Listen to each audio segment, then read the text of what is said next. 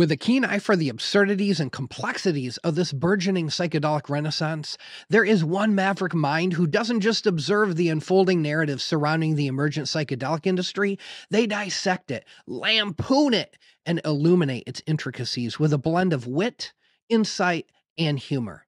Our current landscape teems with passionate discourse on the transformative power of mushrooms, be it psilocybin's medicinal promise, the ancient echoes of cultural reverence, or the hope of spiritual awakening sought by many modern seekers. And amidst all this noise, he cuts through the underbrush of commercialization and commodification, offering a content that is both entertaining as well as enlightening. And he does all this while shedding light on their profound historical and spiritual roots. This man is evolving the conversation around psychedelics, inviting us to ponder the confluence of the sacred and profane, the medicinal and the recreational, the historical significance, and the modern obsession with mushrooms.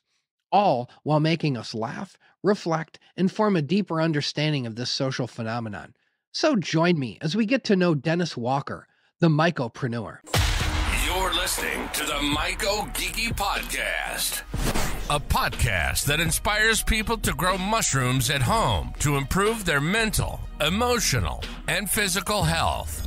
Most people call him geeky, and he is a passionate mushroom cultivator, advocate, and educator. Every week, he sits down with fellow cultivators, mushroom educators, scientists, and therapists to discuss the various ways people can approach mushroom cultivation and how mushrooms can be used to improve their lives. All right, what's up, everybody? Welcome to the MycoGeeky Podcast, the podcast that goes deep so you can level up your at-home mushroom cultivation game. I am your host, MycoGeeky, and we got a great episode tonight. I don't want to formally name these episodes, but these are like the rare gems of the internet, of our myco internet community. Fungi florist, bonsai fungi. We've had a lot of interesting characters on here. They're not just traditional, bread and butter cultivators, but they're doing something a little different in the myco space. Well, this guy is no exception to the rule. He's a satirist. He makes fun of stuff. Guess what he makes fun of? He pokes fun at us. He pokes fun at our psychedelic renaissance, our profound trips, our ego deaths, all the stuff that we love to talk about. And in doing so, he gives us, some points to ponder, things to think about.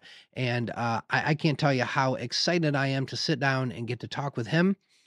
Learn from him, get his perspective. This guy is just a gem. I'm talking about the Mycopreneur on Instagram. You can also check him out at mycopreneur.com. That's MyCOPRENEUR.com. Dennis Walker, he's a cool dude.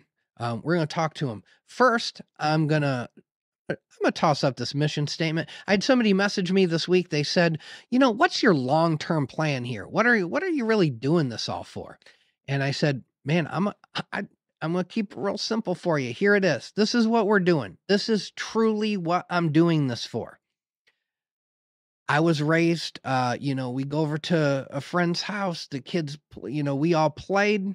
We made a mess. Before we left, we had to clean it up. My mom always said, you got to leave a place in better shape than you found it. That's what I'm trying to do in this space. And so my mission statement is keep me on track. It's this easy. We're educating and inspiring mushroom cultivators and enthusiasts on the art and science of mushroom cultivation while delving into the medicinal, therapeutic, and societal aspects of mushrooms, including discussions on integration therapy, spirituality, and the decriminalization movement. So tonight, social aspects. That's what we're doing. We're talking about the social aspects, a little bit of other stuff, but definitely the social. Sorry, man. Geeky had a late night last night, trying to get some sterilizers done before Christmas, the holidays. Sorry, guys. I know some of you guys. I was brought up. It was Christmas. Probably always going to call it Christmas. Anyway, I love Hanukkah. I love Kwanzaa. I love the winter solstice. I love all that stuff. I'm an atheist, so it doesn't matter anyway. But anyway, shout out to my Patreon supporters. You guys are the best. I keep saying this over and over again. I'm going to tell you right now, we're working on Patreon. We're going to beef it up. We're going to do some special things. I owe it to you guys. So we're working on that. Some new content in the coming year. Geeky's New Year's resolution is, I talk to a lot of people. I get their perspective all the time. We're always trying to talk about their perspective. I got a process for growing. It works. I love it. I think I have a unique perspective on, just how to think about growing. So we're going to do some content around that in the new year. Just want to let everybody know, be on the lookout for that. Got a couple other, not podcast content, style things we're going to be working on as well, just to try to do more for you guys, give you guys better information, better perspective. We are just seeing this community grow by leaps and bounds, literally every day. And, we got to do some educating. So that's what I'm here for. What else we got going on here? Oh yeah, mutant grow along. Sorry guys, I think I mentioned this last week. I got a little eager. Didn't realize that maybe starting this grow along, shipping everything out during the holidays was probably not the pro move. So we will be shipping, we'll be starting this, beginning of next year. Great New Year's resolution, guys. Number one on everybody's New Year's resolution. If you haven't already grown mutants, grow some mutants with us here. It should be a fun grow along. So stay tuned for that. That will be in the new year. What else we got going on this week? Oh yeah, hold on. So my wife was on a business trip. We decided to go visit some people. I had not been back to LA in over 5 years. A lot of people I missed and hadn't gotten to see. So we made a quick little trip out of it. And while I was there, I got to hang out with a couple of my mushroom homies. So I got to hang out, one of my really old school buddies on Instagram, been friends with him for quite a while. He's a cool guy. We both like ska. Talking about skank and mushroom. This guy, oh, look at that, got a little hair on there. Sorry, guys. In my HD, you can probably see the hair. Oh, there's another one. Anyway, Skank and Mushroom, he's on Instagram. Super cool guy. Definitely knows how to grow mushrooms. Got to hang out with him, meet him for the first time. And then, she hasn't been in the news, but her very cool stickers made the news recently. And I managed to get the updated sticker. So I'm a little nervous. I don't know if I want to put this one on my flow hood. I don't know if I'm going to jinx myself, but I'm talking about old Miss Mush SoCal. So yeah, I got to hang out with those two. It was fun. We went to the LA Arboretum and checked out some nature. It was a good time. I'm telling you right now, what this year has helped me figure out is one of the reasons I love doing the podcast is to connect with people, can meet people that I talk to, in our little imaginary versions of ourselves on the internet. I just love getting to actually talk to people, but man, getting to actually meet people, even better. So yeah, I want to shout you guys out, Miss Mush and Skankin. Thanks for coming out, hanging with Geeky. I had a great time. All right. So I think it's about that time. We're going to talk to Dennis. But first I thought I would just pull up here. Let me do this. So he hosts a podcast. He was doing this before me. I didn't invent anything. I guess that credits it. That's a Joe Rogan thing. He really kind of set the tone for podcasting, didn't he? Anyway, but he's been doing myco-focused, psychedelic focused podcasting for quite a while. I think he's over 160 episodes. Check this out. Let me just give you a little smattering here of all these episodes. Look at this. So when you guys message me and you're like, man, I've listened to all your podcasts. What else should I listen to? Here you go, guys. Here you go. We're not even done yet. We're still scrolling. It's a lot of podcasts.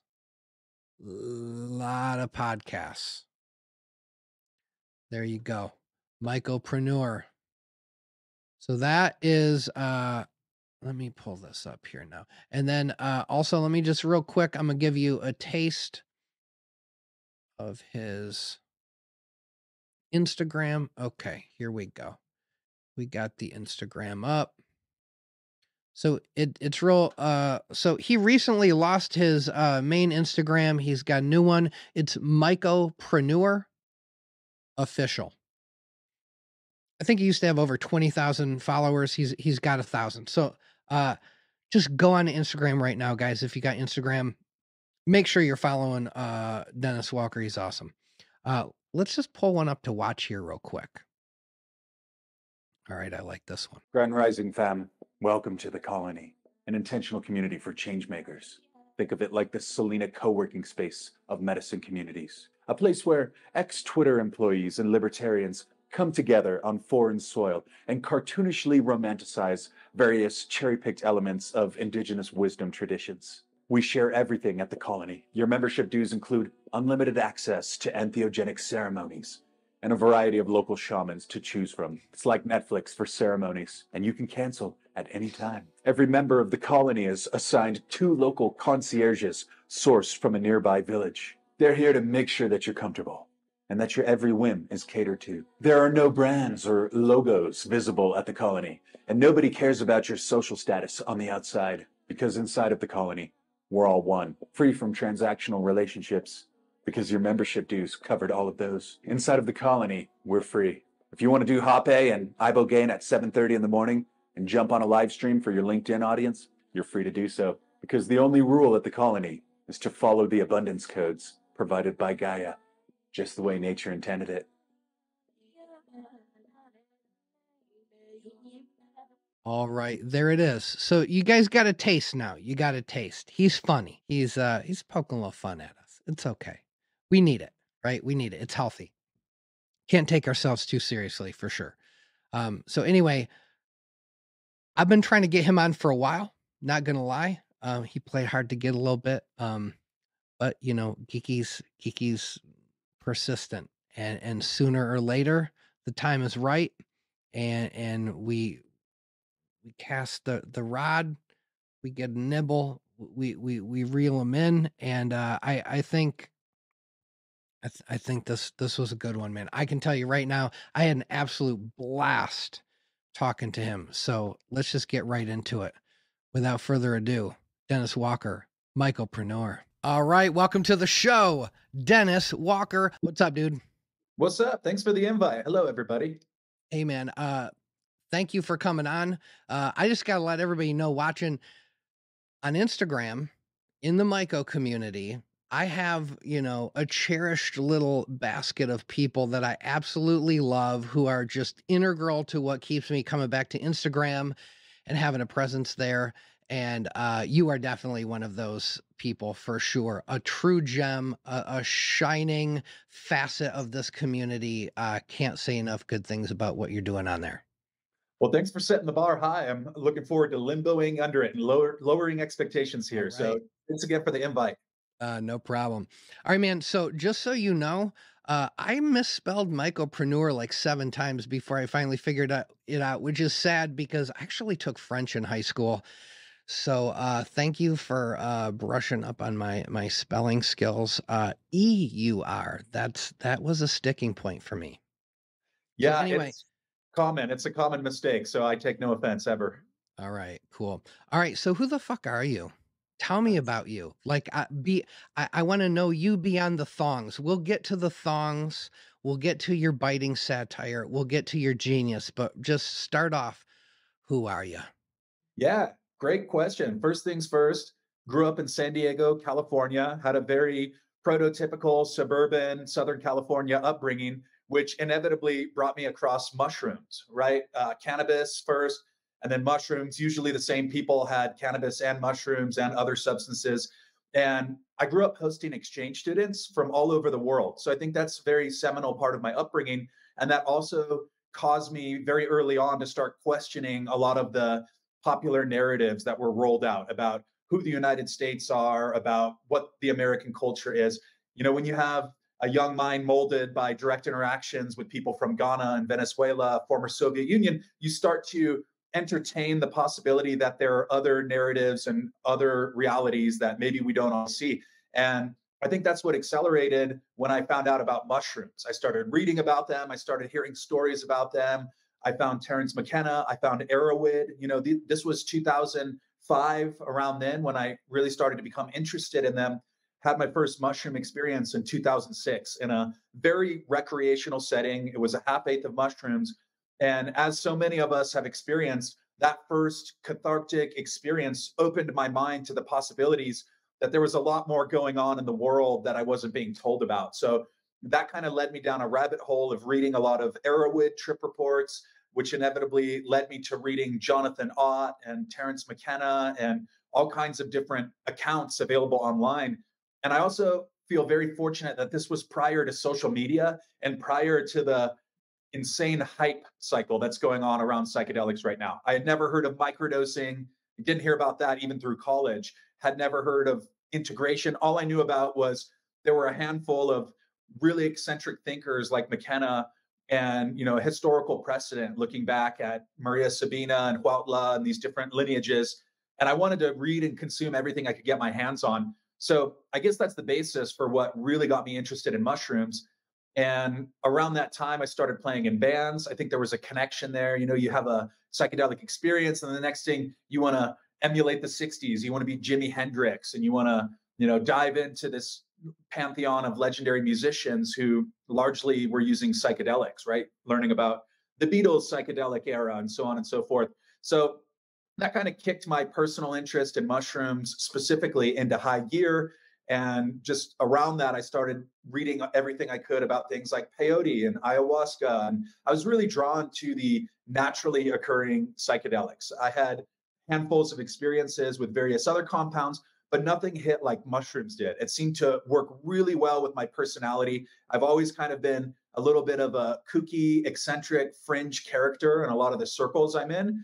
And when I had those first couple of mushroom experiences, I felt so embodied and so aligned in myself that, hey, I'm a little bit of an oddball, a little bit of a weirdo, but I also think mushrooms kind of carry that personality as well. A forgotten kingdom, like never learned about mushrooms in any serious way in high school or in college. It was just kind of this like whole unexplored, vast arena that I wanted to sink my teeth further into. And I guess that's what got me on the trajectory I'm on today. Love it, man. So, you and I, both in bands, both weird, we're a type in this community for sure. A lot of people into music, a lot of people, I think once you have those trips, like you said, you just see the world completely differently. I only hosted one exchange student when I was in high school. He was from Japan, but he was constantly giving me feedback and perspective about how dumb we were. And like, he graduated high school, then he did his 13th grade with us. He took all the AP classes with me, and he, at the end of the year, we're all sitting around at a table last day of school, and I was like, so, hey, what did you think? How was American school? He just looks at me, he shakes his head, and he goes, so easy. And I'm like, wow, we're dumb. Like, our AP classes for him was simple. And I couldn't agree more. I can only imagine if you had multiple exchange students, you just had such a gift at that age to just start questioning everything, and then couple that with psychedelic experience. Now you're just going, man, I want to understand the world. I want the bigger picture. How big of a picture can I have about it? And I see that in what you're doing all the time. So kudos to you for that. Cheers. Now, so before Mycopreneur, what did you do? What were you doing? Who were you before this persona? Love it. Well, let's trace the trajectory a little bit. But one thing I omitted from my upbringing is that I was a very competitive baseball player. So I played sports very seriously. That was my main focus in high school. I was a decent student. I got, 3.3 GPA or whatever, but my primary focus was on the baseball field. And that led to year-round competition and eventually to a Division I baseball team opportunity. I played at the University of San Francisco, of all places. So there was this perfect storm of elements that came together around my freshman year when I was 18, when I had enrolled at USF. I was on the team. I was doing practice with them. It was a very high level of competition, right? Where you have 4:30 a.m. workouts, super intense physical conditioning. You're traveling, so on and so forth. Played a summer league in Oregon. That was, for all intents, my purpose and my career track was to pursue professional baseball. Now, around the same time, when I started to get really interested in mushrooms specifically, then it started to call into question a lot of the culture around US sports at that time. I've come to appreciate it very much, but I didn't find any commonality with a lot of people on the team. I was interested in learning about mad honey in Nepal and talking about curanderismo in the Peruvian Amazon and talking about high dose mushrooms. I had had a 7-gram solo mushroom trip at that point that really blew the lid off my imagination, full on visual experience. And at a quite young age too, where I wasn't as maybe contaminated with a lot of the traumas and challenges of the world. I was in a very fortunate, stable, happy place, and I got a full send dialed in. So once that happened, I started to really question my connection to a lot of the culture, because the baseball culture, even in San Francisco, it was essentially, let's crush a 30-pack of Bud Light together. Let's watch ESPN. Let's talk shit, be bullies. And there was that whole kind of like alpha male, red-blooded sports culture. But a lot of my early psychedelic experiences pushed me kind of away from that and pushed me more into thinking more about the artistic legacy of the world and, the more sensitive, emotional landscapes that, for all intents and purposes, still don't get really dealt with in a lot of alpha male sports culture, right? So that was kind of what shaped my upbringing up until college. I got a degree in media studies, which was an awesome place to do it in San Francisco, working with independent cinema, playing in bands and doing concerts, and just kind of connecting to the whole rich artistic community at that time.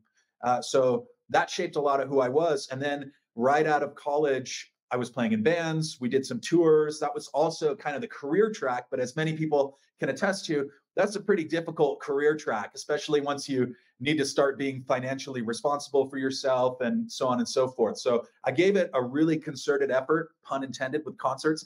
And, around 23 or 24, I realized like, hey, this is going to be a tough lifestyle. I didn't get the whole Coachella headlining track that we were going for. And that was okay, So I went into education, and that caused me, among other factors, to keep a lot of my psychedelic experiences very personal and very contained within my immediate circle.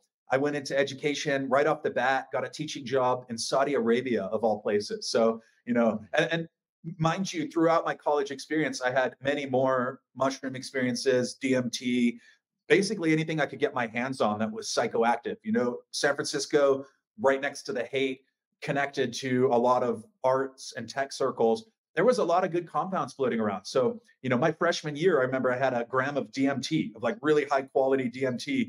That was an atypical college experience in 2007 or so. 2CB, mescaline. The night that Obama was elected, I remember in San Francisco, the streets went crazy. I'd never seen a political atmosphere like that, like people actually partying over a political nomination. And I took mescaline that night. So it was just sort of that culture, like going, smoking weed with Sublime with Rome, getting to hang out with all these different artists, Ariel Pink and people like that, as a bit of a throwback. That was kind of my circle and what got me really excited. So ended up getting into education, basically because it was a job offer. It was like, hey, here's a job offer. You can say yes or no. I thought, yeah, I'll try this. Parlayed that into another opportunity, ended up teaching high school for a couple of years at a very hippie school too. It wasn't at all like a typical high school experience. It was a project-based learning school that was founded by Bill Gates and Irwin Jacobs of Qualcomm. So they did things very differently. They had a lot of funding, and I taught multimedia to freshmen. So that was kind of my track. Did that for a number of years. And then honestly, when the pandemic hit is when everything shifted, just like for so many people. The school downsized. Immediately before the pandemic, fortuitously, my position was cut. And it was one of those gifts in disguise, right? Where at the time, within 2 weeks, my wife and I were evicted from our apartment because the building sold. So through no fault of our own, the developers or the property managers came and they said, hey, you got to find a new place. Everyone in the building has 60 days to leave. And in that same 2 weeks, I got let go of my teaching job. And in that same period of time, my wife was undergoing cancer treatment. So it was like this, again, perfect storm of just like, what the fuck is happening right now? And yes, I'm fortunate I come from a stable background where I could go to my parents and live there. I did that for a while, but like that's super uninspiring as a 27-year-old to like move back in with mom and dad. I wasn't having it. So that's when I kind of kicked everything into high gear and thought, all right, I got to really go out there and get it and figure out a way to make this happen. And the pandemic hit right around that time. It was like late 2019, early 2020 when all of this was going down. And then that threw everything for a loop. And at that point, I really decided to come out of the psychedelic closet, so to speak, and establish Mycopreneur, which is based on, at that point, like 12 to 13 years of a lot of personal experiences all over the planet. And I think that's essentially what made it successful early on, is that it was sort of a long time coming. You know, it wasn't just like I established it. It was like, hey, I have this set of skills. I have this prolonged set of life experiences. It's time for me to share this, to tap into my network, and to try to legitimize some of this discussion around psilocybin mushrooms and psychedelics that for so long have been marginalized, have been pushed underground, and have not been tolerated in polite society. I love that. Well, the pandemic, you know, a silver lining opportunity on so many levels for so many people. But no fun. I don't know if you've had COVID. I didn't like it. I do not recommend. I got hit hard this summer out of nowhere because I was one of those people who was like, hey, this thing's done. Went to a festival. I never actually got tested for it, but I've never had an illness like I picked up there. And it was very respiratory in nature. So I imagine that's what it was. So I quarantined, but it was rough. Yeah, it's no fun. Well, so that's awesome. Because I can tell you this right now. I have on many occasions watching some of your videos on Instagram thought to myself, I have a feeling this guy is like doing the greatest thing you could possibly do with a liberal arts education. Feel like this is just exactly right. Now you are even more amplified because you've traveled the world. You've had world travelers spend time with you. You've really gotten to know them, not just like visit for a week, you know, somewhere and leave. I'm assuming you really became friends with those exchange students, and then you went to Saudi Arabia. You're going and working at a Bill Gates school. I'm sure very diverse. So you're just nothing but perspective. I love that. And then I also love how you're not just doing short videos that are hilarious. You're also writing these Onion-esque news articles on your site, you know, in conjunction with all your podcasting, which is also phenomenal. You're bringing on really interesting people. And the whole time I'm just thinking, well, this guy's quite a writer, but not just a writer who just sits in the corner of a room and, you know, goes on a rant about whatever they care about. This is like this contextualized, deep perspective, broad perspective kind of writing. And you're just so eloquently and sophisticatedly and slyly educating so many people who maybe wouldn't want to sit down and read a boring article from Huffington Post. Sorry, Huffington Post, but right, like we're over your headlines, guys. We get it. We get it. Your article's actually boring. So I love that you do that. That's so amazing. Now, so you're talking about it was a long time coming. It's like a rapper's first rap album, right? It's a culmination of their whole life leading up to that point. It's got depth, it's got grit, all that stuff. So you just out of the gate have all this perspective I cannot get enough of. How do you keep that going though? Because you do. I keep going, what else is he? What other perspective? Because sometimes I'm watching these and I'm going, couldn't agree more, couldn't agree more, couldn't agree more. And then other times I'm going, oh, I never thought about that. So like, how are you balancing, because you've been doing this for a while, how are you balancing that process of, you know, it was a long time coming with, okay, I've done a bunch of videos, I've done a bunch of articles. How are you keeping that going?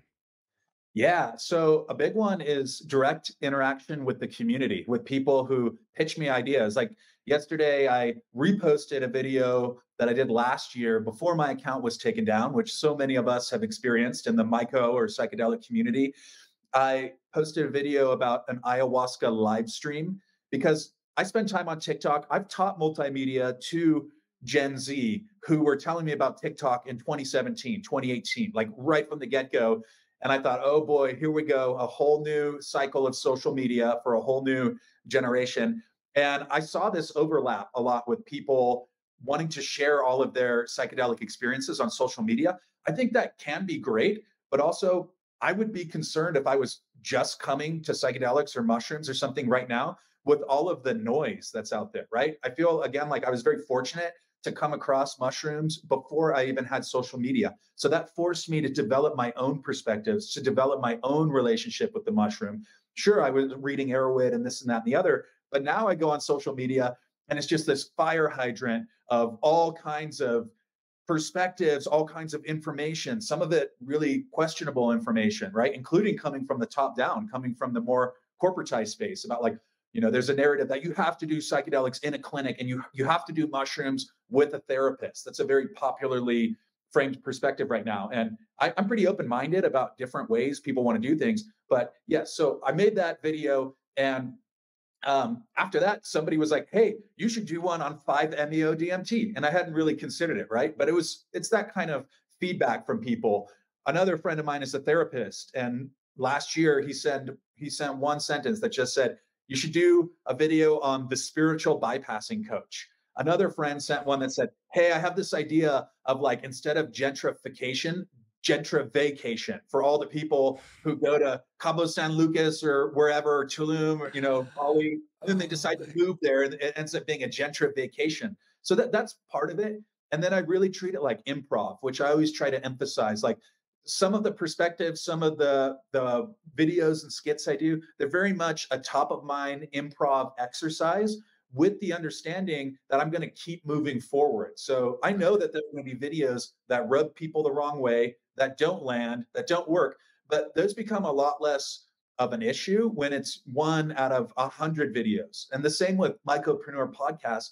My goal is to get to 1,000 podcasts. I feel like that's something that's within my control. I could never control if I have 1 million listeners necessarily. I can't control if I make $1 million, but I can sure as hell control if I'm working towards 1,000 episodes released. And for example, I think 144 is coming out today or tomorrow, episode number 144. Nice. I'm so much better of an interviewer, podcaster, creative than I was at episode 44 or episode 4. Go figure. Right? It's like same as you're writing music. Like most of the people who break through in music have written 500 songs or 1,000 songs. Not all of them, but there's a lot of them. Like Bob Dylan has like 70 albums released, hundreds and hundreds of songs. Yeah. Of course, he's got a bunch of #1 hits and a bunch of classics because he's put out or written 1,000, 2,000 plus songs. So that's part of how I approach it and part of what motivates me to keep moving forward. I feel like that's sort of informed by your sports background as well. Show up to the field. How you get better at playing basketball, swing a bat, throw a ball, catch a ball, right? If you keep doing that, it's going to happen. I love that. I think that's great. That is what is in your control. Yes. And wow, gentrification. That is fantastic. So you do a lot of biting satire. Now, what I can deeply relate to is absolutely loving this community and almost simultaneously throughout the day intermittently wanting to wring this community's neck. Because it's like you just said, you don't even, some of these people, like, so a lot of my audience, very, very, very cultivation centered. And we have people who will sneak into a group, tell everybody they're great, acquire whether they buy or they are gifted a bunch of genetics, and then they peace out and go sell it all. They do none of that work, none of the months or years of cultivation work that it took to generate a new cross or an isolation or something like that. And they're just off and running with no respect for the work that was done before that, just sort of appropriating it. I talked with a book author, Rachel Harris. She was talking about how, you know, you go have a couple ayahuasca ceremonies and all of a sudden you want to be a spirit guide, and you're ready to, you know, move to Jamaica and start your own retreat center. And I know more than talk to her about these ideas than you had a video where you're literally making that satire. And I love that. But maybe talk a little bit about the not love hate relationship, but the positive / critical relationship that I'm assuming you have with this community. You have to love it or you wouldn't do all this for it. But yet, yeah. Yeah, I think that you just mentioned it. It is kind of a love-hate one. I'm definitely more of a lover. I'm more of the, I don't really have too many problems with people because I don't want to hold a grudge. Like if somebody does me dirty or something happens, I usually just try to take the high road. And like, as they say, the best revenge is living well. And from personal experience, like if I've had an issue years ago with a close friend, and I just spent so much time just like focusing negative energy that it ended up just poisoning and contaminating me. And I think, you know, those are actually, again, blessings in disguise. When something happens that rubs you the wrong way, you say, all right, maybe that's more on me. I can't control that person's actions. And yeah, there's always going to be opportunists. There's also always going to be unscrupulous, bad actors. And that's going to happen in the underground and in like polite, legitimate, quote unquote, society. I think that's a misconception. There's this idea that like the underground market, the community, the black market, like that's such a negative connotation, the illicit market. Well, you know, there's plenty of therapists who abuse their power. There's plenty of corporate interests who abuse their power. Often, I'd argue that might even be the rule rather than the exception. So I think the move is to not take anything personally. It's really hard to learn that, but to be like, whatever that person does, like the world is a small world. The myco community, the psychedelic community, that's a small community. And like one of the things that I'm most happy to hear is when people mention to me, they're like, hey, we met you and we hung out and you were so nice. And then also a lot of people when you're gone just talk about how nice you are. And like, you know, that doesn't always come through on social media because I very much am playing a character a lot of the times. But I think that that's what I go for is like, hey, I'm going to try to steward the community that I want to be around. And like talking behind people's back, like, you know, name calling, it's kind of childish. Like, yes, you should call out bad actors. Okay. But then like when you make your whole focus about you're trying to bring someone down or you're trying to skirt on the surface and cut corners and, you know, pass off other people's hard work as your own,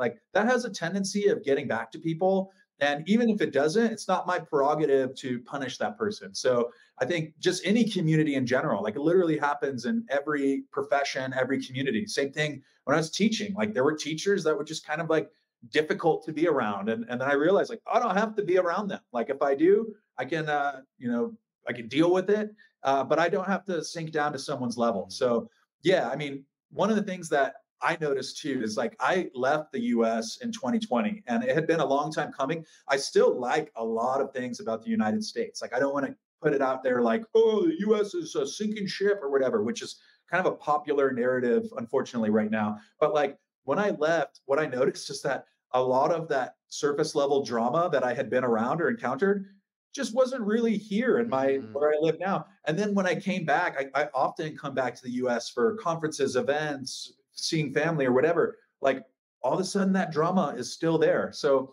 I think, you know, there's a lot of examples of this in the myco community. The one other one that drives me crazy though, is when like it is an underground community, right? So a lot of times, like you don't really know the people, like you might know their Instagram, you might have met them once or twice, but people will sometimes like look at me as like an arbiter. Like they're like, oh, this person is very public. You know, I use my real name, I use my face.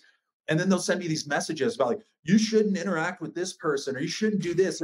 But then the other person is sending me messages. And like, I kind of have to just like not even reply. You know, it's like, hey, whatever your beef, whatever your drama is, like I have zero to do with this whatsoever. And like, I'm not here to be, you know, the arbiter of people's character and morality. Like if I have a direct interaction with someone, I might say like, yeah, that person fucked me over. But again, good luck to you. You go on your way. It just means that I don't really have room where I'm headed for bringing people who want to, do other people dirty and contaminate the well for everyone. Like that. Yeah, it's easy. It's like that old saying, the Native American saying of there's two wolves in your mind, which one are you going to feed, the good wolf or the bad wolf, the positive wolf, the negative wolf. And I mean, I'm afraid of wolves in general, so I'm not super into that. But yeah, you're right. You have to do it. It's getting hard these days. I can tell you that in our community, with people flooding in and everybody's looking to make a buck, it's the blue rush, right? Everybody's trying to make a buck. So everybody's stepping on everybody's toes. Holy cow. It's a trip. No pun intended. All right. Question for you.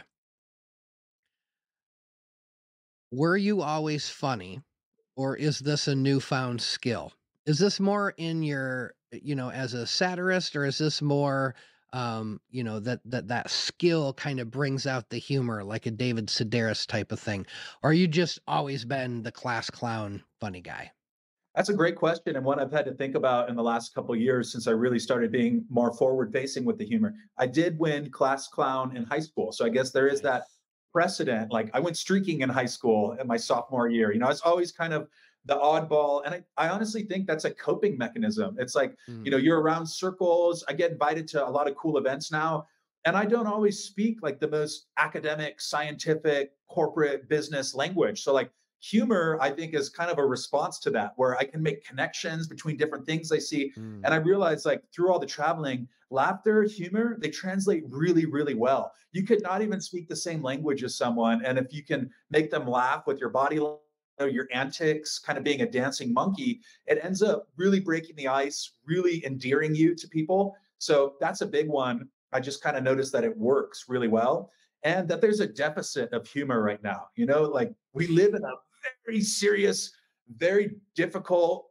in a lot of ways, timeline, especially the news cycles. It's just constantly being blasted with negativity, escalation of a military conflict. Oh, there's a pandemic. Oh, maybe it's mutated. It's just like this never-ending stream of very serious, difficult, serious considerations.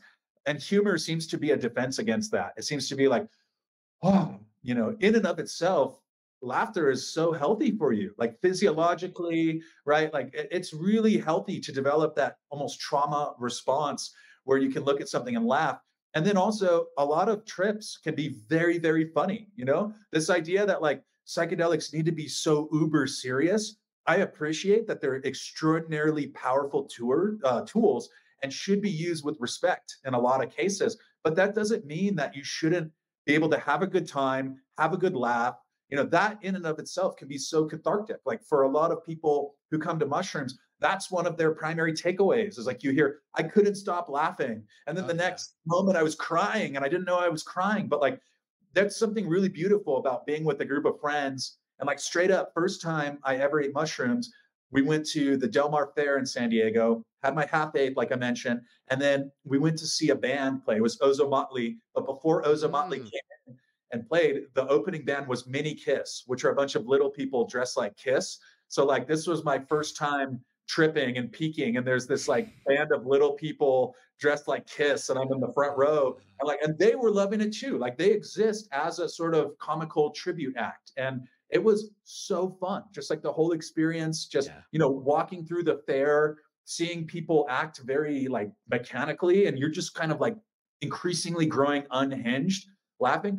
I think that's my takeaway from a lot of my psychedelic experiences is that we absolutely live, for lack of a better word, in a miracle. Like it's an absolute miracle.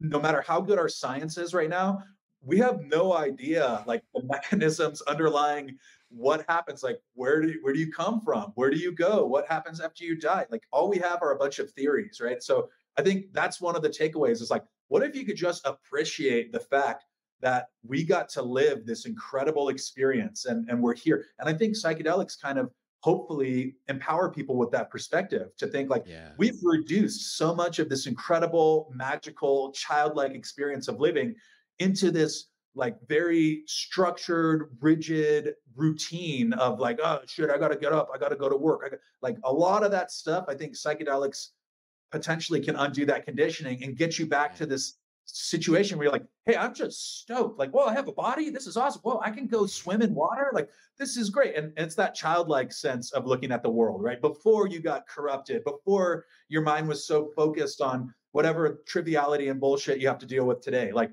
just that simple fact that we are alive, that most of us are in very good health. Like, these are, you know, comparatively, like I'd argue almost everyone listening to the podcast is in pretty good health. So yeah, that's kind of my takeaways of it. It's just like, let's be weird. Let's not normalize being unhappy, automatonic cogs in the machine. Man, I love that. So first off, my early experiences with mushrooms, whatever pathetic little crumbly bag of shrooms that we got from this farmer's son down the road, I don't think any of us ever actually ended up getting, you know, a full legitimate trip dose. So we always had these sort of like light visuals, a lot of euphoria, low body high. But those nights were always just hilarious. And I was already with all my friends. That was like the unifying bond of us was humor. So man, tripping on shrooms, that was just a good time. And I remember interviewing this guy, FUNGUY Mycology, and we were talking about this idea. And he said, well, I mean, he said, feeling good is therapeutic. It's like, you know, it's good to want to feel good. If mushrooms make you feel good, that in and of itself, you don't have to go any deeper into it than that, but they make you feel good. Great. That's a therapy. So I love that playful idea. I love the idea that, man, society just wants to just pull all the fun out of everything we have. Everything has to be, in America anyway, everything has to be commodified. Like, what's your angle? I can't tell you how many times people message me, what's your end game with this? I'm like, I don't know, man. This is fun. This is a fun midlife crisis for me. If I can make some money, I would like that. I mean, it takes time to do all this. It's costing me dollars. But like, the primary motivation is I love getting to meet all you guys, talk with you guys, pick your brains, learn things from you guys. This is like the best. This is what it's all about. So I love that. I love that you're emphasizing that. And your videos clearly demonstrate that the play is alive and well in Dennis's world for sure. All right, got a couple questions for you here. Do you make all the videos absolutely by yourself? Do you have to set up the tripod? Do you have to, or do you have somebody that helps you film them sometimes? So for a while, I had my wife holding the phone is about all it was. And she has a background in media production as well and has produced content and campaigns for huge companies and defense industry and things like that. So that gave me a badge of courage in a way to like really go out there, especially with the podcast, because when I first launched everything, there's a sense of wanting to really be top tier, you know, so having her support me was huge in that. And, but honestly, she's grown so busy with other projects and I've kind of dialed into my own routine for how I do things that it's at this point just me. And part of that is because I have a workflow dialed in where, you know, I've a turnkey studio. It's really, really simple setup. I'm a big believer in the phrase, it's a poor craftsman that blames their tools. Or as my high school baseball coach, maybe less politically correctly said, it's the Indian, not the arrow, right? So I've always kind of taken that mentality that even with just a phone, with a cheap lavalier mic, with a ring light I bought for $15 on Amazon, I can create really quality content.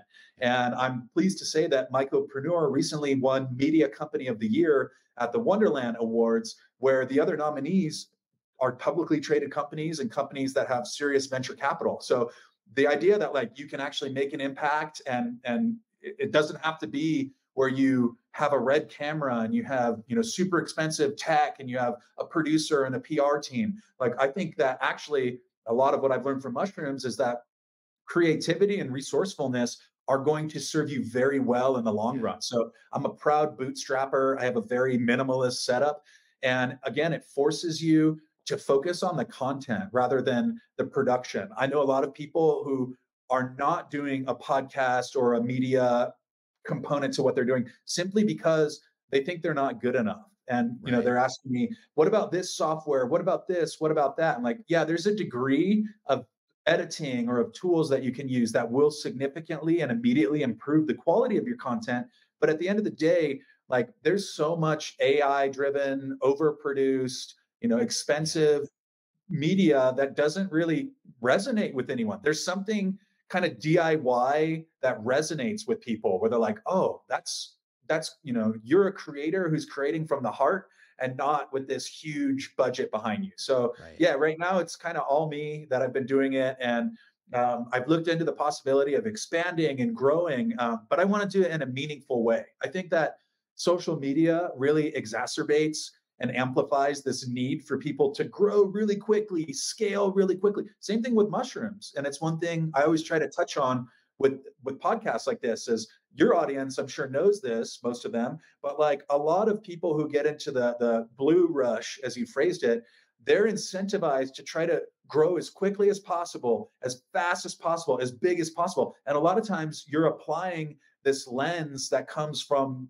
the, you know, your other experiences in life into the mushroom community, and it's very different. They're not always congruent. You know, I know people who just had their first microdose last year, and now they're trying to scale. They want to be a thought leader. They want to build $1 million business. You know, somebody hit me up, and I try to entertain all queries and possibilities and collaborations to whatever extent possible. But they just got into this space, and then they're trying to raise $1 million, and they're like asking me to connect them to my whole network, and I'm like, slow the fuck down. You know, like there's people who have been doing this for a long time. And most of the people who got into mushrooms before it was a thing, they're not bottom line driven. You know, yeah, you got to make some money. You got to find out how to be economically sustainable. But my type of myco community people are the types who are giving away extra liquid cultures in the order, you know, and they're giving lion's mane to veterans or, you know, in a philanthropic endeavor. Like to me, from the get-go, with a lot of the companies that I profile and people that I work with Mycopreneur, that's what gets me excited about their product. It's not just necessarily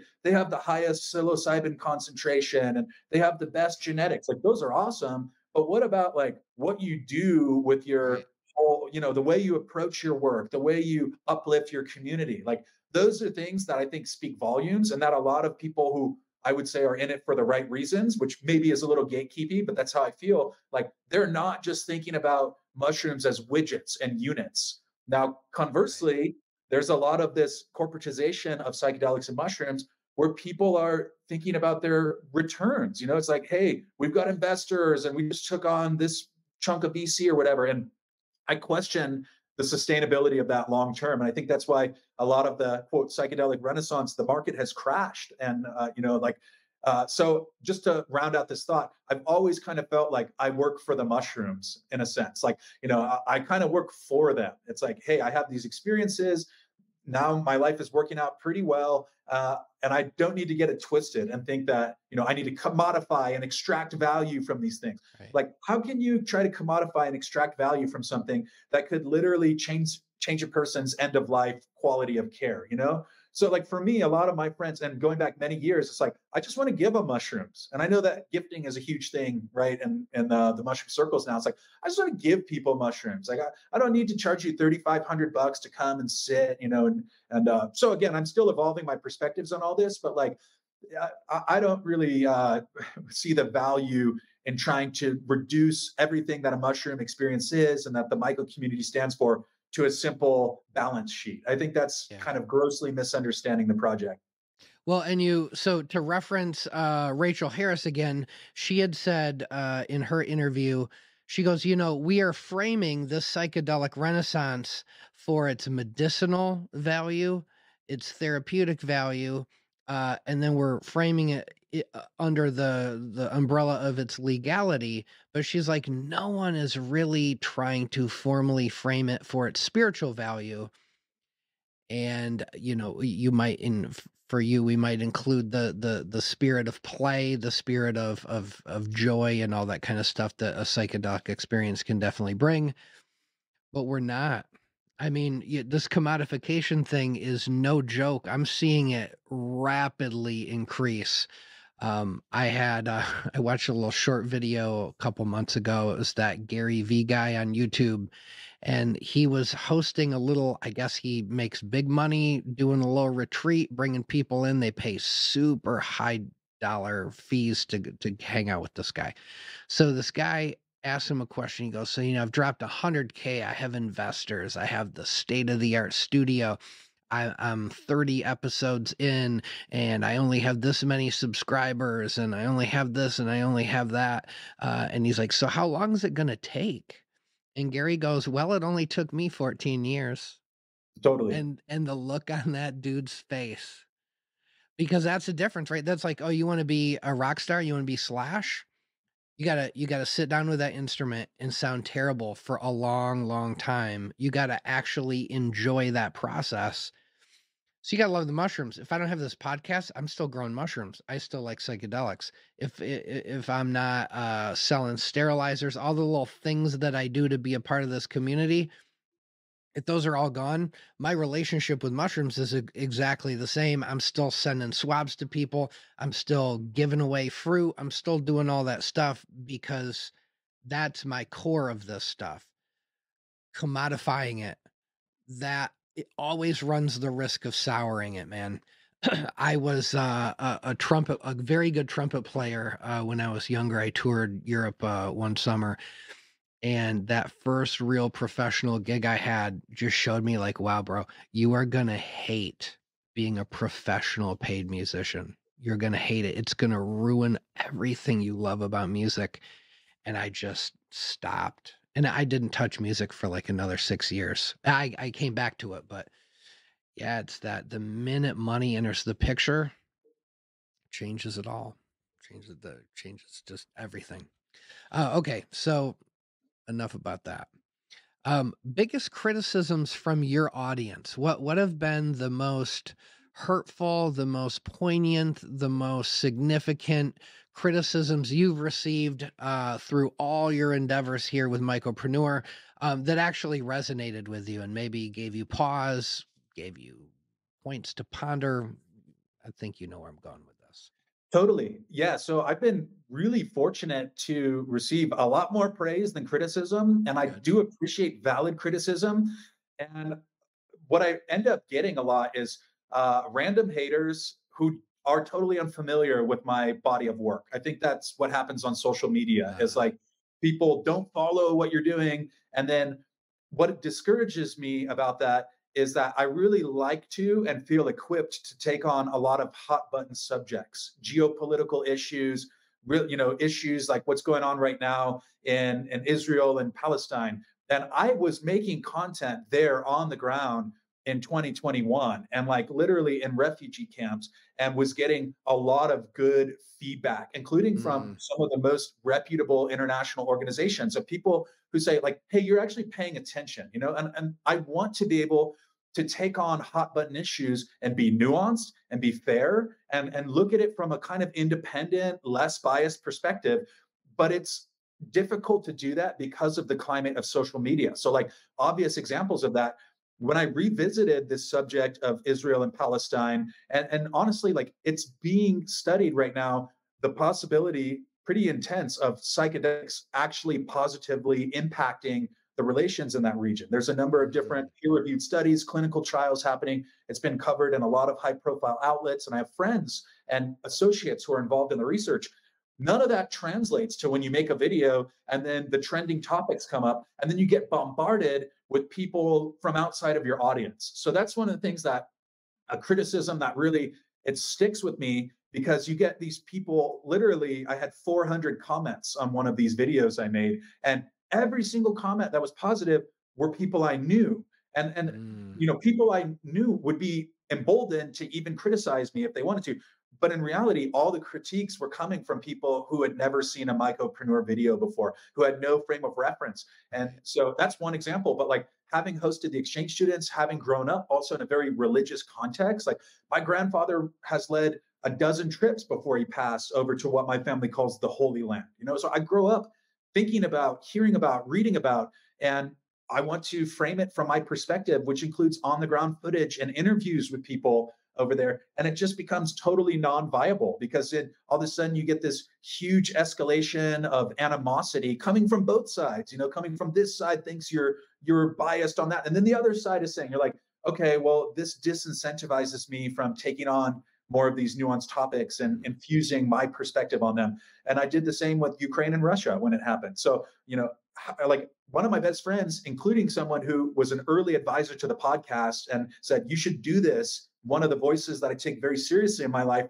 And I launched the podcast partially directly because he was advocating that I should share my experiences publicly. And he was writing op-eds for mainstream media sources, like major New York Times level publications about the Ukraine-Russia conflict that was going on. So a lot of these things, like they're thoughts that I've been ruminating on, I've been investigating them.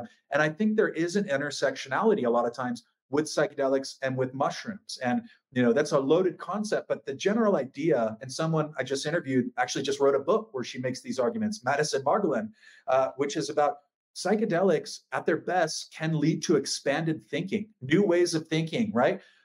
Of course, this could be hugely beneficial in geopolitical, social, environmental conflicts. Like, what do you need to solve problems? You need to think about them in a new way. You need expanded thinking. Right. So those are the criticisms that have stuck with me the most, because it also potentially sours relationships with people in the community. Like after what's unfortunately recently happened and is continuing to happen in the Swana region, we'll call it Southwest Asia, North Africa, which I guess is a decolonized term for Middle East. Nevertheless, it really divides people all over the planet. And then it sours a lot of friendships because we can't even talk about it. You can't even explore the possibility of a resolution without inviting all of this animosity and scrutiny. And it's disheartening. So I'd say that's the criticism that sticks with me the most, is people saying that you're unqualified and you're out of line and you're this and that. And then I think, well, shit, I'll just go make another video in my Speedo right now. Like I could literally do that same video over and over where I'm in a Speedo dancing around in public and it will go viral. And I've learned that like there's certain things you can do that are going to get you a lot of views, but you also run the risk of being pigeonholed into that. Case in point, there's a guy, and props to him for killing it, but he does the kombucha, blessings in kombucha. He's a viral sensation from South Africa, I believe. Every video is him in a Speedo or swimsuit saying blessings in kombucha and throwing kombucha around. And every single video gets hundreds of thousands to millions of views and shares. And I realized like I can do exactly that. And I found something that works. But then I also want to be able to take on different issues and like kind of, eventually the end game with Mycopreneur, I think, is to be more of a mainstream or more like serious media outlet. And I say that even with satire, it is serious. I consider The Onion, Stephen Colbert, like Sacha Baron Cohen, like these are very legitimate news outlets. And that's kind of what my North Star for Mycopreneur is to be that in the psychedelic space, to be taken seriously. And oftentimes it is, but like, it's 100% satire bullshit. And then I occasionally stray away and do a more serious thing. And those are always the videos or the articles that fuck me when I get serious. Like if you stay in the satire lane, you're always going to be given a free pass in most situations. But like when you start to get serious and share your perspectives, then all of a sudden you're opening yourself up to a lot of intense criticism. And it makes me kind of want to stick in my, monkey dancing in the Speedo satire, if I'm honest. Yeah. So the thing I notice is you got short form content, you got long form content.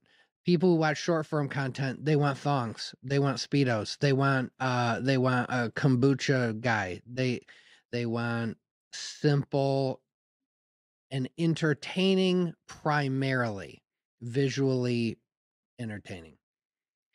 The long form people, I've done 5-hour podcasts. We've talked about growing mushrooms for 5 hours, and we only ended it because out of just sheer exhaustion, it was like 3 a.m. I had to end the podcast.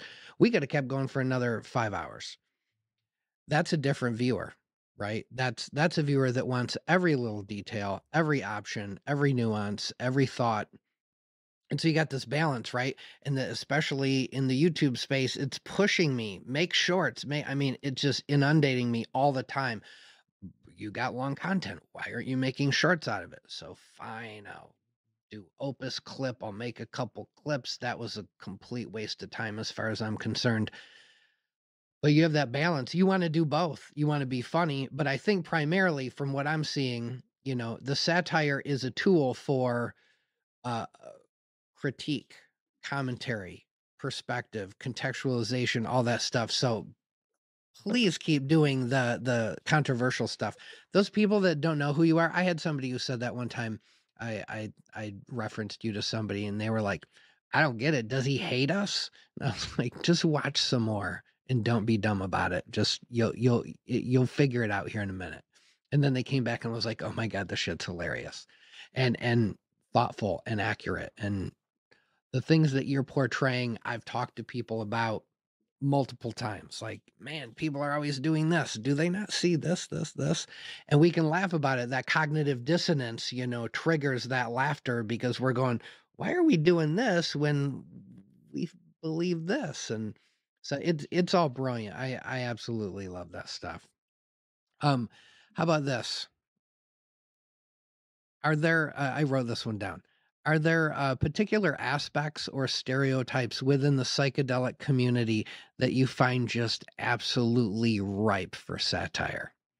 Like who are the types? I thought you'd do more wooks, to be quite honest, but you actually, wooks are the easy one. You have so many more little gems that I love. So yeah, talk to me about your favorite archetypes within this community. Totally. Yeah. A big one is just doubling down on feedback and the response I get from the audience. You try things and then one really lands. And these characters that are very self-important, enlightened gurus, I think are so ripe for satire. The cult dynamics. And I've been around these characters for sure. Like, I don't love to name names. I kind of take archetypes and just personalities, but especially traveling as I did for many years, naturally gravitating towards more liberty oriented, kind of like freedom of consciousness communities. Like I ended up in a lot of places like, in Hawaii and in Tulum and in Iquitos, Peru and in Bali. And you kind of meet these same archetypes of like very spiritually important people, right? Who are like, kind of have their heads up their ass in some way. And this aura of spiritual authority that they cultivate, that's very attractive to a lot of people. It's how a cult works, I remember when I first went down to the Amazon, 2010, and I was, guns blazing, super interested in ayahuasca. I read this, and this.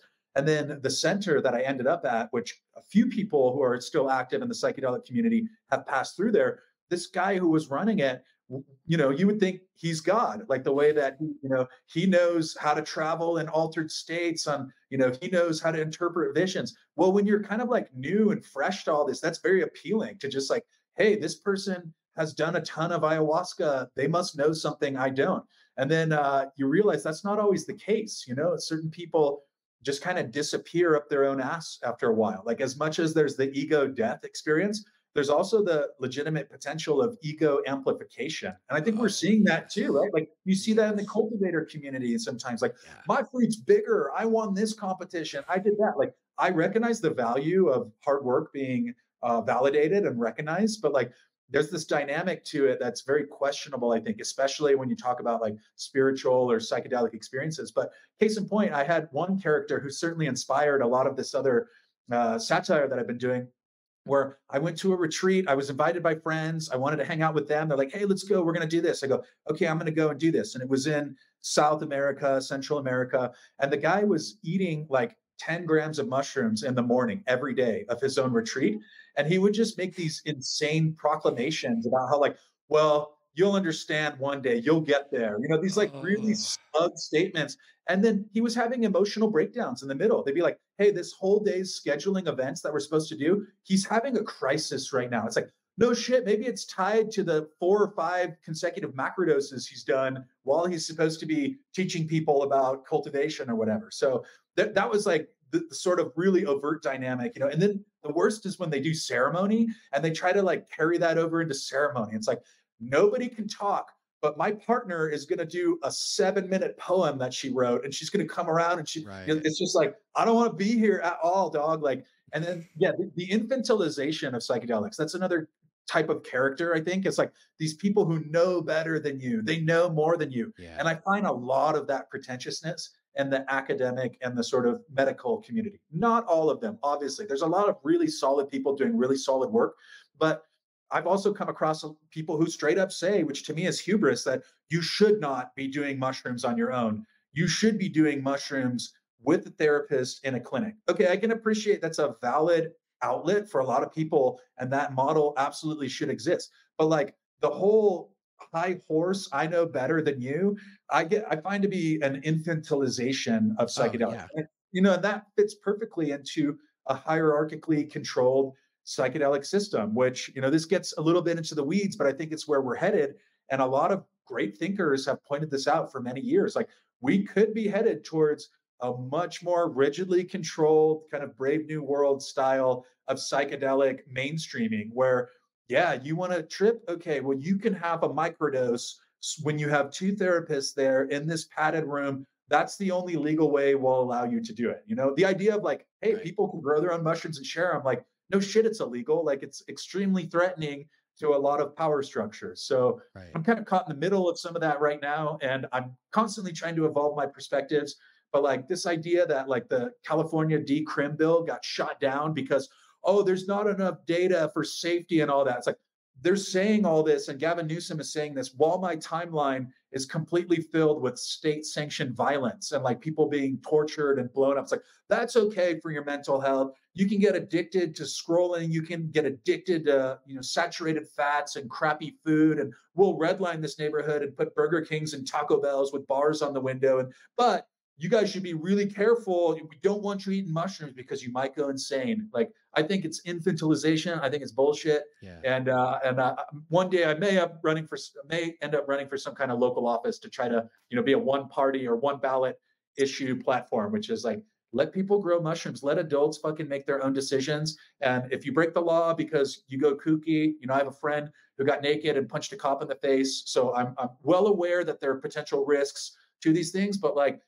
cognitive liberty is sort of where I'm at, and that's increasingly being taken away from people. We're increasingly being told that like, you have to do it this way. You're not smart enough. You're not, you don't deserve it. And I question that very strongly. Cognitive liberty. Wow. Be careful. Watch your back, Dennis. Those are some serious. I mean, that's like, you go back to, if you think about Jesus Christ, I'm pretty sure he was a real person. He was walking around saying stuff like, there's a kingdom that no Caesar can rule. That's what got that motherfucker nailed to a cross. He said, forget these Caesars. There's a kingdom that can't be ruled by man, right? Cognitive liberty. That's that same idea. These days, right? Nobody wants to, most people don't want to think about this stuff. They are so numbed. I mean, I feel like ultimately everyone does want to know these things, but man, we're so satiated. We got a phone, we got YouTube shorts, we got Dennis Walker, and I'm only going to lightly watch, a couple of those. I just see a funny guy in the Speedo. That's hilarious. How many people are going to go to the next level, watch a bunch of them, and really start thinking about this? Like, wow, I'm a part of this community. And I'm making decisions every day about my involvement in it. Do I want it to, am I a taker? Am I just here to take from this community everything I can get? Or am I trying to contribute to it? I say this repeatedly on the show. I say, cool, you're growing mushrooms. You're trying to, maybe you're using it for healing. Maybe you're using it for recreation. If you're here for a while and you're not going anywhere, what's one more thing you can do that is a contribution to the community? Not everybody's on board with that. Got too much scrolling to do. It's scary. The psychedelic renaissance, that term, it's giving what's going on a lot of credit.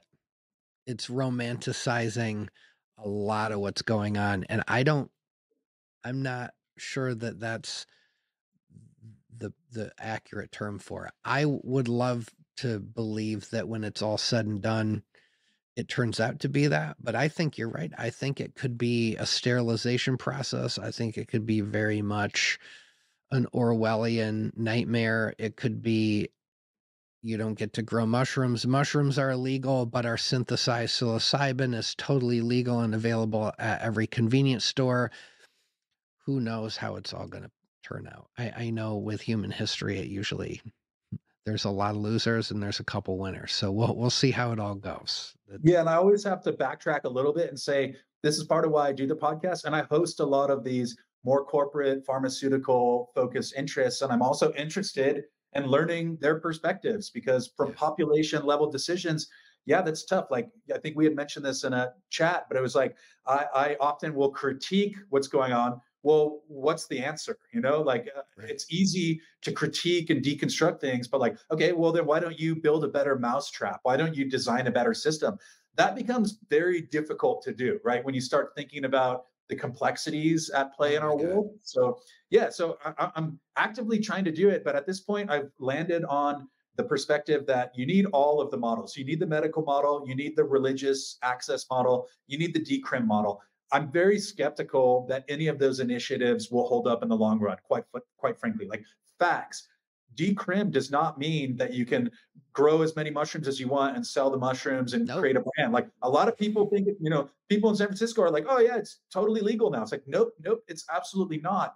It's a low priority, but it still is potentially a priority. So I always try to keep an open mind. And, I've been in the room with a lot of these very powerful interests, and make no mistake about it, like a lot of the alphabet agencies, a lot of, feds, et cetera, they're involved in what's going on. Like there's no way that they're just letting this happen. So like, I think that's the other thing is, try to be aware of that. And when I interact with people, I often will say like, hey, I'm a satirist. I do satire, big dancing. I'm not trying to pose a threat necessarily, but I definitely have my moments when I slip and I drop a hot take. Oh man, I've seen you post like, oh, I'm going to this event. And I'm just like, do they know who they booked? This guy is not going to pull any punches. He's going to it's going to be a roast. Watch out. But that's good. And that makes me slightly encouraged, hoping that, some of what you're saying is getting through to some of the people. It's not going to get through to all the people at those companies, but if some of the people can go, yeah, these are valid points. We need to look into this. Hopefully, you can affect some significant yet probably not huge change within these corporate cultures. I think that's a pretty big win. And I would argue that you're probably the only one doing that right now in this space. Who else is having that kind of influence? Not many other people that I'm doubling down, man. I'm going to turn up the dial. I've come to the conclusion that I can get deplatformed again, but that it really doesn't matter. Like what matters is being consistent, being authentic, and trying to build offline, trying to do these kinds of things. Or like you can't route everything you're doing with the expectation that, you're going to live your whole life online all the time. Like that's why I like the conferences too. Like quite frankly, you meet people that you have a perspective or a preconceived notion about, and you're like, this is actually a really cool person. I had to tell this guy recently, I went to dinner and met him earlier in the year in Miami. And I told him, I was like, dude, you're so cool. And I thought you were such a dick. I thought you were like this corporate suit bro. And it turns out like the dude comes from a gangster upbringing, and like, it's like, you can't judge books by their covers, but we all do it. We all want to say like, this person's the enemy, this corporate figure's the type. And just to round out this thought, I think it was Donald Glover, I want to say, who said this, or someone of that caliber, like a well-known actor, who was just like, when everyone always talks about they're going to do this, they did this. It's like, who the fuck are they? Like, we are they, like we are potentially going to be the corporate types one day. You might find yourself in a suit one day, or like running a multi-million-dollar startup. We are they, I think. We are they. We are they.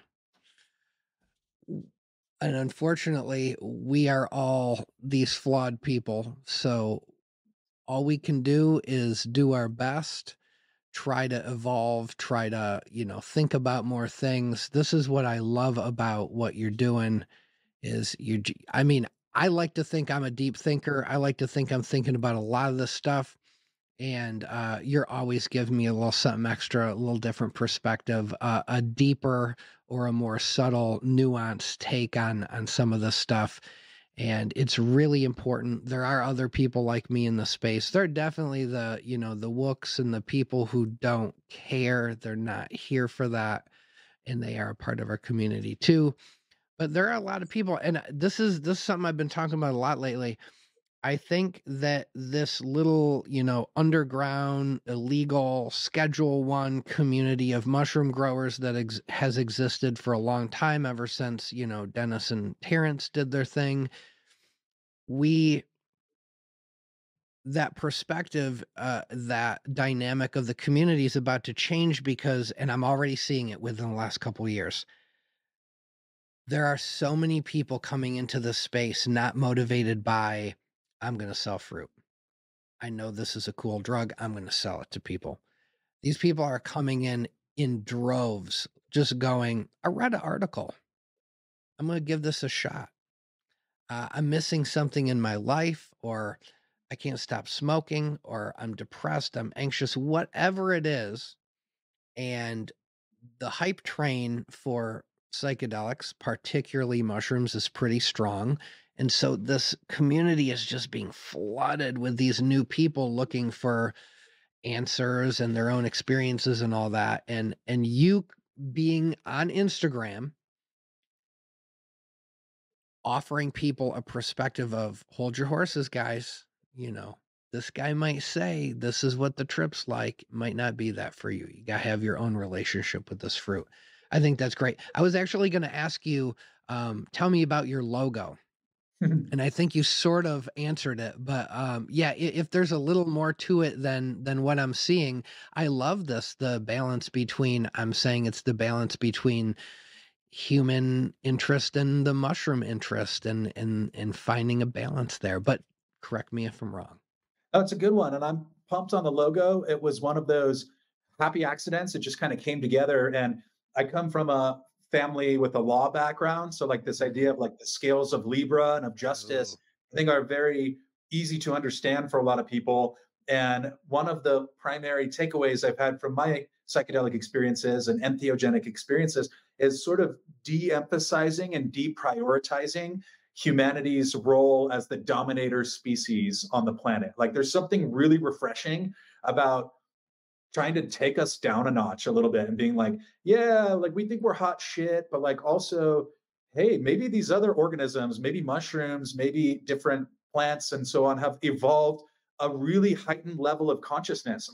And I think that's very accurate with mushrooms. Like most people who have a mushroom experience will assign a value of intelligence to the mushrooms, I think. And obviously that's another thing that's kind of getting sterilized out, where you have people saying, oh, it's just an accident. Like it's just a poison. There's no reason that, psilocybin is just an accident of evolution or whatever. It's like, well, that's quite an accident if that's the case, right? So this idea of humanity having a more balanced role in the ecosystem and seeing ourselves as one species in this beautiful tapestry of lots of intelligence. Because right now, the kind of 21st century worldview that a lot of people have adopted is nihilistic, and it's one of the world and mushrooms and nature, they're there for me to extract value out of. Like that's the only reason that all this is there, for me to extract value. And I'd question that. And I'd say that, a lot of people who have mushroom experiences, part of what maybe makes it dangerous to like a more authoritarian minded civilization is that you really do start to become a little bit happier with less. I'm not chasing an 8-bedroom mansion and Ferraris in the driveway at this point.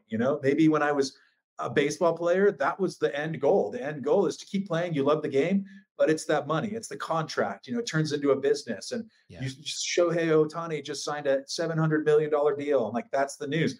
Well, at a certain point, you're just like, dude, I'd be pretty stoked with like a nice 70K. That would be nice. I'd have all that I need. And that's kind of where I'm at right now. And again, that like gives you pause to stay trying to climb the ladder. And I need to get to the top of the pyramid. Like I think a lot of mushroom experiences for people will typically de-emphasize that and say like, yeah, it's cool. Like I'm not going to be out here preaching like we need to go live in the forest and, eat berries and play with sticks. But like, I think that you become a little bit more comfortable with, your place in the world, your community, the intangible things that you can't always assign value to, like humor. And that makes it's difficult to productize and to quantify a lot of that. So I guess that all comes back to the logo in the sense of hoping that there's a little bit better balance in the next era of humanity between human and human civilization and the ecosystem, which also lines up with a lot of the corporate or world governance goals. Like if you look at these global governance institutions like the United Nations, World Economic Forum, yada, yada, like most of the goals moving forward, 2030 agenda, which I kind of take a less cynical view of that in some ways than some people might, but it's about having hopefully a more equitable, more balanced civilization. Doesn't mean that it's going to happen. Doesn't mean that everybody, writing this legislation has the lowly people or, bottom of the social pyramid's best interest in mind. But I'd like to think that we're not being ruled over by narcissistic sociopaths, maybe some of them, but I think there's a lot of good people in power. And I hope that the next chapter of humanity looks like that, where we're not placing these unrealistic expectations upon people that they need to be C-level executives and they need to fly private and they need to own.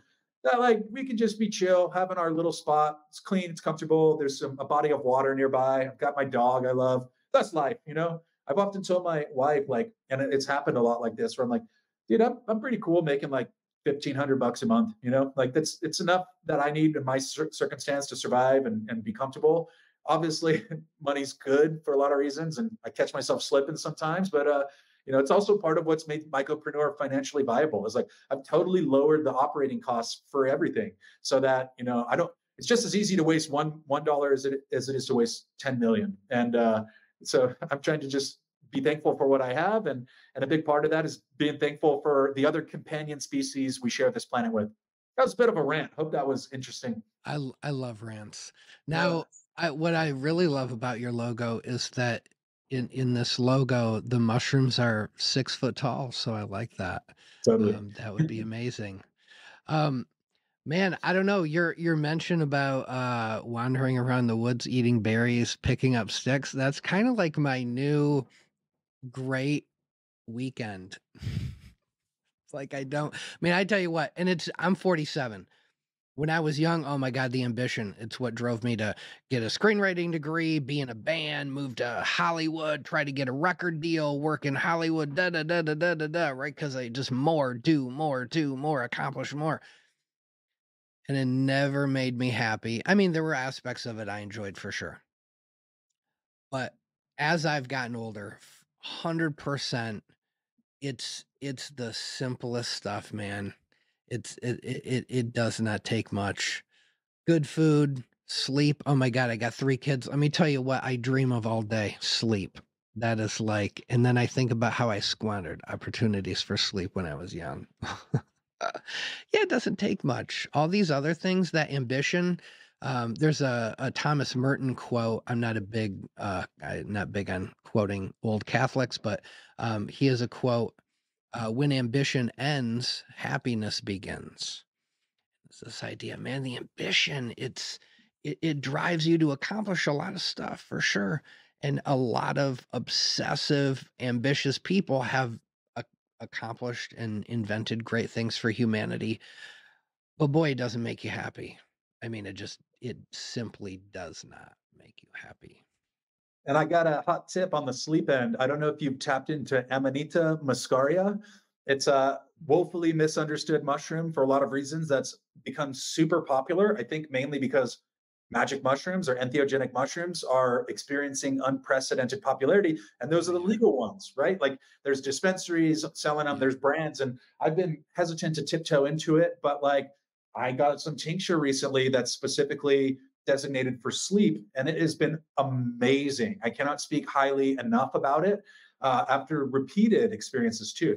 So totally recommend it. And also, of course, as with anything, do your due diligence before you go charging in and going berserk on amanitas. Yeah, so I was at the Ohio Mushroom Festival this summer, and there was a guy there who was selling all sorts of Amanita muscaria tinctures. And the people, I mean, that was the hot booth for sure.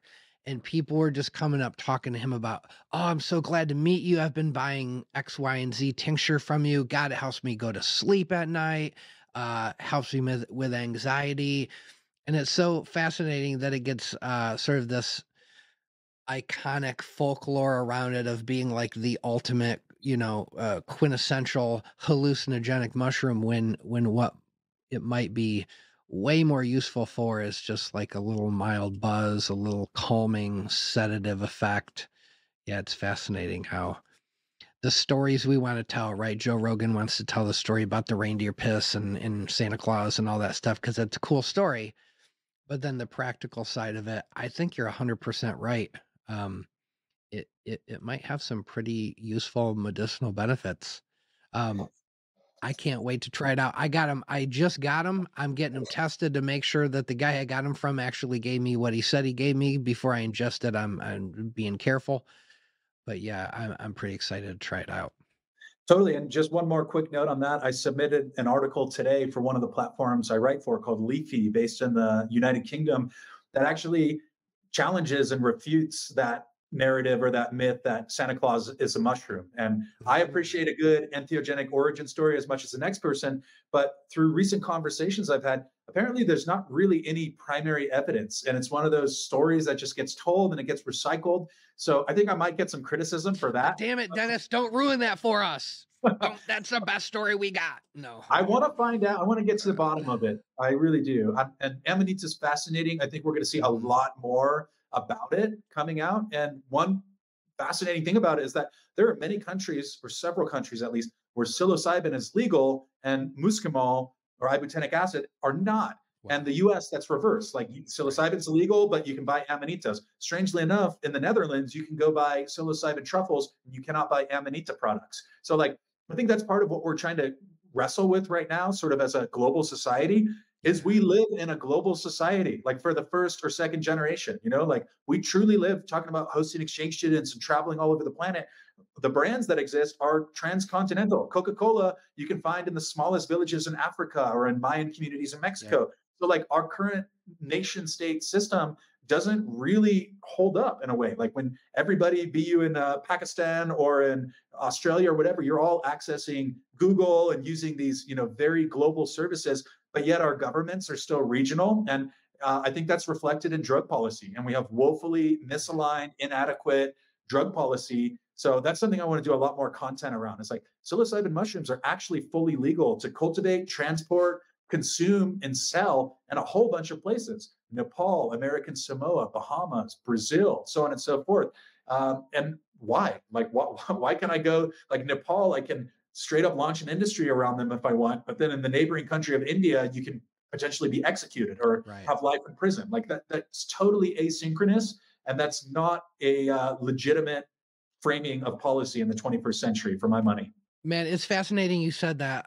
When I was young, I was really into political science. I thought I was going to go to Georgetown, be a poli-sci major, work in government, all this stuff for a hot second.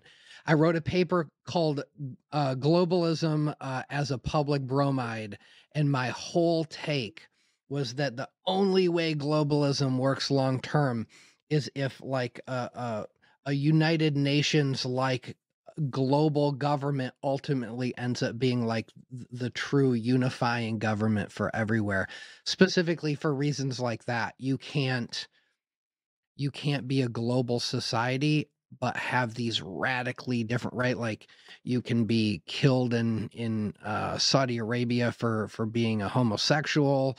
Putin's gonna, eradicate the gays, and then in another country, it's cool. These discrepancies, they just don't work long term because everybody's trying to reconcile all these differences, right? Like, fuck, imagine being some North Korean getting his hands on a TikTok.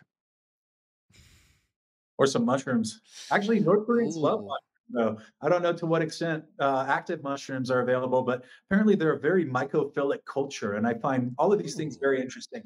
The other bit I love about mushrooms is how truly global they are. Like you have mycophilic and mycophobic cultures that might be a over reduction of them, but nevertheless, like there are folk stories and heritage around mushrooms from all over the place. And that's so cool. And Juliana Furci with the Fungi Foundation in Chile, they're doing some amazing work around this that's mapping out all of the different indigenous use cases of mushrooms around the world. And I got to hear her talk about it in Telluride at the Telluride Mushroom Festival, which I totally recommend for anyone who can make it out. And they have Juliana's research team have documented the same types of mushrooms for the same types of uses in very geographically disparate places that historically had no connection. So like in a Norse or like Norwegian society, a tribe that uses mushroom, a certain type for carrying fire embers. I think it's some kind of polypore. And 𝐥𝐤𝐤𝐿, right, from Italy was found with a few of these mushrooms. They're using that there. And then also in Paraguay, they found tribes who, years ago, eons ago, were doing the same thing. And the same example, like in Australia, there are tribes, Aboriginals who are using certain types of desert mushrooms in the same capacity as tribes in Mexico were using them. That kind of stuff is endlessly fascinating to me. And there's very little research into it because a lot of those cultures are oral, they're traditions, which also loops back to why there's probably not a lot of primary evidence about Santa Claus and mushrooms, is that there's no written evidence, or, cultures might gatekeep it for obvious reasons. They don't want to share it because when a culture gets colonized, the first thing to go is the spiritual traditions. And it happened for Europeans too. I think a lot of people don't understand that. Like European, indigenous, animistic worldviews and entheogenic mushroom use was colonized and was eradicated and expanded. So, but now we're starting to reclaim that. And I think that's what sucked me headfirst into the world of mushrooms, is to realize like, this isn't something new. This is something very old that we're just reconnecting with. And it's very, very advanced. It's very intelligent. And we shouldn't trifle with it or fuck with it. I think that's the other bit that I'd like to think has given me some good success, is that you kind of recognize who the boss is, and you're not necessarily the boss. You might think you are, but for any of the people trying to commodify and strip down and put mushrooms in a little box, I'd love for you to go do a 20-gram full send by yourself, or something in that orbit, and then come back and talk to me about how much we know with our clinical validation and our serotonin 5-HT2A agonists. There's value in that for sure. I'm not trying to dismiss it, but it needs to be checked and put in its place. I love that. Hey man, all I know is this: we need more people like you in the community, people thinking about stuff, people who care, people who are willing to ask the right questions, poke the bear in the right spots. I just can't give you enough props for what you're doing. I'm so glad you finally we connected and could make this happen. Hope to do it more often, intermittently here and there, because you're just getting to talk to a lot of people. You're sort of like the comedic Alan Rockefeller, right? You're out and about all over the place, and you're getting to talk with a lot of people who are trying to shape and influence what's going on in our community. So love you for that. Really wish you nothing but further continued success. I definitely look up to all the ways you're contributing to this community by making fun of us all. I love that. Dude, you had one recently where I forget, it was like something about starting a podcast, and at first I was like, what the fuck, he's complain about me about starting a podcast. And then I was like, no, yeah, this is great. Yes, this is exactly true. Everybody wants to start a podcast now. Okay. Well, dude, thanks for the invite, man. I super appreciate it. And also want to shout out the audience. And I hope that you enjoyed this. Thanks for letting me talk my bullshit. And I'm very receptive to, people reaching out and saying what's up. So let us know you heard it. I appreciate the community, the opportunity to contribute. And I'm humbled and I'm honored. So thanks again for the opportunity here. All right, guys. So I will have all the ways you can connect with Mycopreneur on the description below.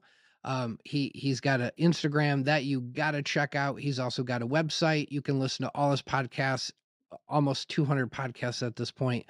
Go take a listen. Everybody's always asking me, who else should I be listening to? I always say, oh, here you go. Here you go. Here's the link. Go take a listen. A lot of people love what he's doing. Please, if you're on Instagram though, you got to go follow Dennis. Please do it. Thank you so much for being on, man, and we'll talk again soon. Woo! Let's go. Keep growing mushrooms, everyone. That's my call to action here. Keep doing what you're doing. Share them. Blast them out far and wide. Spread the spores. Spread the spores. Love it. All right. Take care. Peace. All right, everybody. That was Dennis Walker, Mycopreneur. Had a blast talking with him. He had a lot of great things to say. I encourage you guys to go follow him if you're not already following him on Instagram. Go check out his podcast. He's got almost, I think, over 160 episodes. I really was inspired by what he said about you can't worry about the followers. You can't worry about the likes and all that. Oh my God, every episode, all we ever do, like. It's great.